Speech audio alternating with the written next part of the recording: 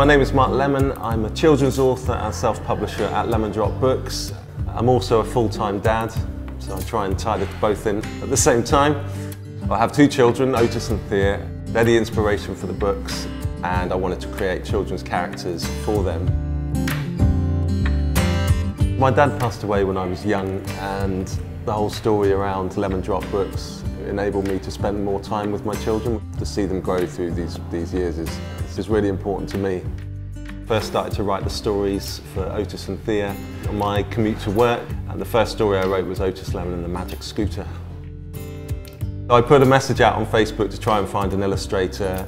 An old school friend got back to me and referred me to Maya Welsack, who's incredibly talented, and we just clicked from the off.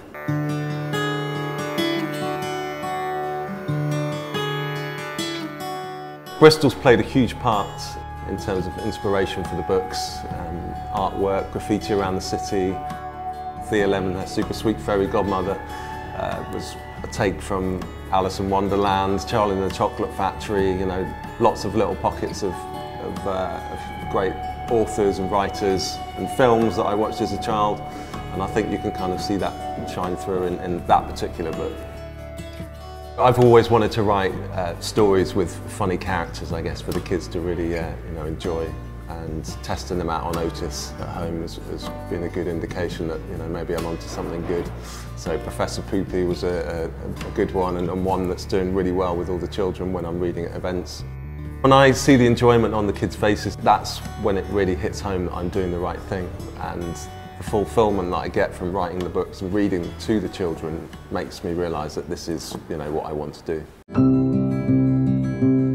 We recently won the Junior Design Awards for Best Children's Book of the Year, Platinum, which was really rewarding and validating to us that we're doing the right thing and producing some good kids' books and that they're being enjoyed by many children around the UK.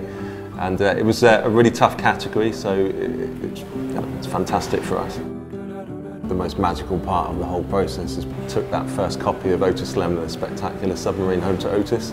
The look on his face when he was first seeing himself in the books as the character was pretty mind-boggling for him, and also pretty magical at the same time, so it's pretty special and something that I'll remember for the rest of my life. I'm not